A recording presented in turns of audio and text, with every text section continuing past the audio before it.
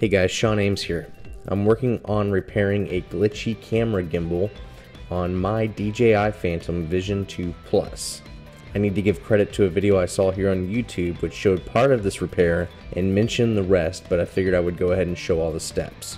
From what I can tell, in most cases, glitchy gimbals are caused by the rod inside of this pot getting out of level, like the one shown here. The flat part of the rod should be level with the top of the camera.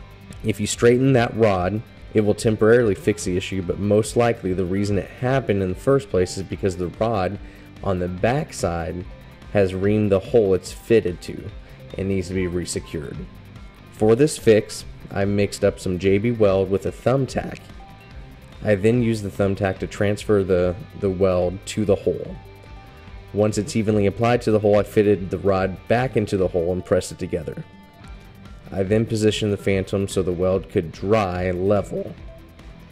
Once it's nice and set, I used some needle nose pliers to straighten out the rod on the other side and reassemble the gimbal. Once it's all back together, I'm ready to fly. So, thanks for watching, and feel free to let me know if you have any questions, and don't forget to pay it forward. Thanks, guys.